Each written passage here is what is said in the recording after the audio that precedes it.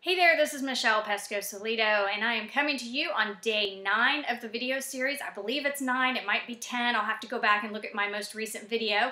But I am here to talk to you a little bit about some things that have been happening, and that's the whole point in me doing this. By the way, check out this beanbag I'm laying on. I mean, it's pretty cool. I thought I'd do something fun. I mean, I'm going to start sitting in this beanbag chair. We bought this for our girls for Christmas. There's a pink one out there, but this is huge. It's like the cozy sack. You should have seen me trying to put this thing together. Apparently all the little foam pieces come vacuum packed in this really tight plastic wrapping, and then it's just shoved into a box. It literally took me 30 minutes just to get the box open because they put all this tape on it, and then like all the foam is just jam-packed inside of this plastic, and I was trying to cut it open, and I was stepping in the box, and I was falling over on the ground, and it was very difficult to get to this end result. So if you decide to buy a cozy sack, just know that it's not easy to do. You gotta like leave it out for a couple hours for it to just expand really big. But I love it. It's really comfy. I'm excited about it. And yes, I have the Patriot shirt on. In fact, just about 5 minutes ago, I was in the bathroom because Bill and I are getting ready to go out with some friends. And I was griping, because that's what I like to do. And I was wanting to put on my outfit to go out because my hair's done, my jeans, fancy jeans are on. And I had to go take off my nice shirt to put on a Patriot shirt. And I was griping. I was like, oh, I gotta do this video. I gotta do this video. I gotta put a Patriot shirt on, So anyways, I'm here, and he told me, you know what? You should do a video on making yourself do the things you don't want to do. Or, sticking to your commitments, or at least sticking to your bet you lost. So anyways, I'm here today to do the video for you, and it's going to be a little bit of a rant. I think that it's only fair that I talk to you about the things that we are experiencing in the business, because you and I are going, we're going 30 days with this. It can't all be just perfect. And, I want to talk, excuse me, I want to talk about, some things that have been happening in our own business throughout this series, because it's real. I want you to know that there are struggles, there are, wonderful success stories throughout the way, there's failures along the way, and that's the only way that, you just have to know. You got to know what's real. I get really frustrated when people buy into the hype. Like, I will see, since I'm a Facebook marketer, I'll see things on Facebook, about how XYZ made $10,000 in just 4 days, or people flashing their checks online, and I shouldn't be... It's very ironic I said that because there's a big check behind me, and it was not planned, so I can't, this is ironic. But anyways, where people are flashing their checks online, or, they're showing their PayPal account. I mean, to me it's tacky. But I know a lot of you out there are probably going to disagree with me on that, but it's tacky in a way to me, because it's sending a message to those out there that are truly struggling and that are looking for an alternative to struggling in this economy, to maybe they're going through bankruptcy or foreclosure, and you're feeding the desperate people. And it's sending a message to those people that success can be attained very, very easily. And if people are telling you that, they're lying to you. I'm just going to be flat out up front with you. It's not easy. Every successful story in this industry, I guarantee you they have a struggle they went through. I guarantee you they've got a phenomenal story of obstacles and struggles that they went through to have success. So that's why I don't like those hypey messages out there. And so, when I talk about being real, that's one of my little pet peeves there that I can't stand happens. But also, one of the things that I notice online that happens also, along the way is you'll see people that'll join a network marketing company, and, they won't have, they'll get really excited about it because they bought into the marketing message. There's good marketers out there. They bought into the marketing message, and they got in, and then they just puttered out. I mean, they lasted for maybe 2 weeks. Maybe they never even got off to a good start. Maybe they lasted a good month. Maybe they lasted 6 months, but they end up quitting. They end up throwing in the towel, and they just give up. Now, what happens is a lot of people will decide to say, okay, why was I not successful? They will ask themselves that. And instead of looking down inside, they look outside. And they start blaming the company, they start blaming the products, they start blaming their upline, they start blaming, training, anything that they can blame on the outside, instead of taking responsibility for themselves, meaning taking their own success, or taking the fact that they failed as their own responsibility. let me ask you this. I mean, if you were phenomenally successful in a network marketing company or on the internet in some kind of affiliate network marketing or an affiliate niche, and you were really successful, would you blame the people around you for your success? I don't think that you would. You might give them credit, but you wouldn't blame those people around you for your success. No, you want to take that on yourself and say, oh, I was successful because of everything I did.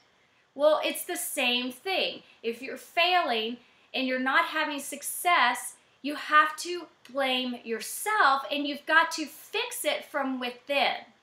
Now, a lot of you know what needs to be done. Okay, let's just take some factors into play. Provided you are with somebody like a mentor who is coaching you, meaning I'm not saying like a mentor that you just follow. I'm saying you're able to talk to them every day on the phone, okay? Let me give you an example. When I was in a health and wellness business and I was doing the old school way of chasing around friends and family, jumped online, started seeing the light that there's a ton of money to be made online, I realized I had to get a mentor. I had to work with somebody one-on-one. And what I did was I found that person. And when I started working with him one-on-one, I shut everything else around me down. Because one, what I learned is it's an insult to my mentor to sit there and go out there and not follow his advice, but go follow someone else's advice. Because see, he had me on a very direct path of what I needed to do. Meaning, you got to call leads, Michelle. We've got to do this with your funnel. You've got to, be talking to people. Here's how we're going to generate these leads. You've got to focus on me, Michelle, 100%, okay? Now, if you go over here and start mixing this training over here in our path, it's going to take you on a little bit of a detour and it's going to cost you more time. And I'm not going to be able to get you to where you need to get. So it's almost like, for him, it was an insult if I tried to veer or if I tried to go against with what I was told to do. Instead, I knew that I had to be, pull the walls down, be completely open and transparent, and trust that this man who's a 7- and 8-figure earner, trust that he knows what he's doing. He has the credentials. He had phenomenal success very quickly. He has a very low story in the beginning to a really high one, okay? That right there was enough proof that I was following and working with somebody who was going to take me in that direction also. But it required me to shut up and listen to him. He had me in tears many, many times because I fought him on things that maybe I didn't believe I should do. And I realized that that was only hurting me. He cared enough about me and my success that he was hard on me because he knew I had it in me. And as a mentor myself and somebody who works with, a group of people also, it's the same thing. We know how to get you from point A to point B because we've gone from point A to point B. So my point here is when you're working with someone, and provided you do have somebody that you can work with in your network marketing company, listen to them. Listen to what they're telling you. They want you to have success too because it benefits them also. But when they see you out going all different directions, how can they help you? They can't, it's like they keep having to reel you back in. They watch you go over here and watch you fail or watch you struggle or watch you get frustrated, watch you spend money you shouldn't spend, and then we got to reel you back in. Eventually that gets so tiring. So don't do that to your mentor. I didn't do it to mine because he just put it in my brain what I'm sharing with you today. And that was a big, big part of our success is because I listened to him and I focused on him and I threw everything else out.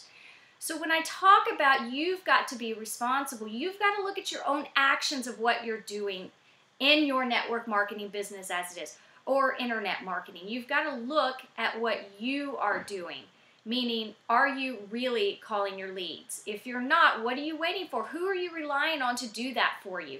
Are you taking action to talk to 20 to 30 people every single day? If you're not, what are you waiting for? And why are you relying on someone else to make that happen for you?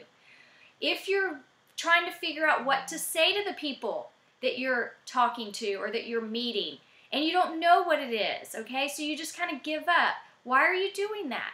reach out to somebody who can help you, especially if it's your upline or your mentor, to show you how to speak to people.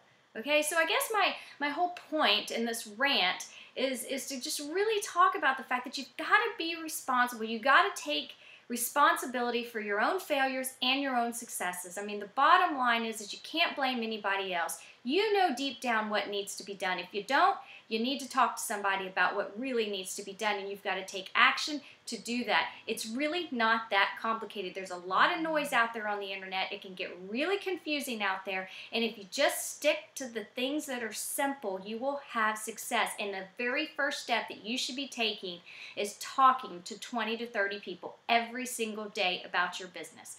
So that's all I have today. I'm excited that I can get out of this Patriot shirt, go put on something nicer, and we're going to head out this evening. So I will see you in the next video. Bye-bye.